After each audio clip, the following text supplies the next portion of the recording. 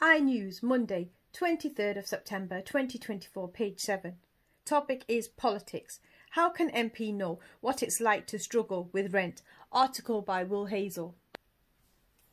Sir Keir Starmer penchant for free gifts is totally outrageous and puts him out of touch with the lives of ordinary people, voters have said.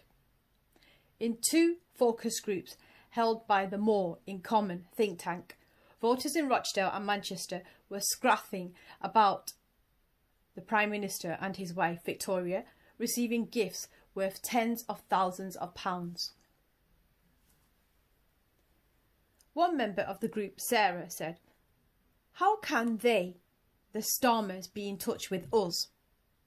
How can they understand our needs when absolutely everything, almost right down to socks and ties, are given to them?" She added, "How can they know what it is like to struggle paying a mortgage or your rent or putting fuel in your car just to get to work?" Menaz said, "Someone mentioned about Labour and the Tories being similar at one point. I would have disagreed, but I think right now it's just about the rich getting richer."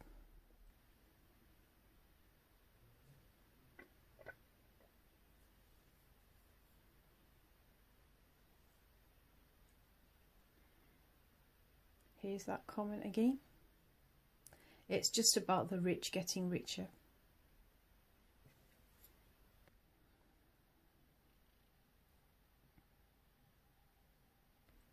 Another participant, Claire, said, "I'm fuming because as a teacher I have to declare a box of chocolates given to me by a student who I've worked with for the entire year. I'm subjected to the most boring bribery training ever, and the most that I'll get is a box of chocolates or a bunch of flowers. So for him to get that is absolutely outrageous." Luke Trill, Inset, UK Director of More in Common, said, "The freebies row was dangerous." For the Prime Minister, the optics for government are even worse alongside the decisions to restrict benefits for pensioners, he said.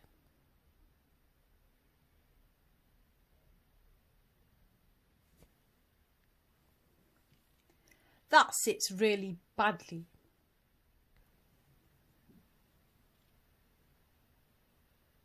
The winter fuel allowance decision is already unpopular with the public. I'll just repeat that once more. That sits really badly. The winter fuel allowance decision is already unpopular with the public. Bear in mind, the public needs political capital to make people accept some of the bad choices in the budget, so wasting it on this story is even more risky. If you are seen as above reproach and purer than pure, it is much easier to sell a message of sacrifice.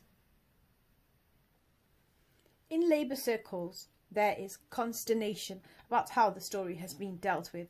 A senior insider said, "The lines to take for ministers on Keir's freebies have been poor."